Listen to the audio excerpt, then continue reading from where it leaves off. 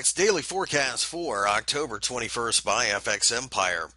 The dollar index initially fell during the course of the session on Tuesday, but found more than enough support at 94.5 to turn things back around. By doing so, the market bounced and formed a hammer, and that, of course, is a very bullish sign.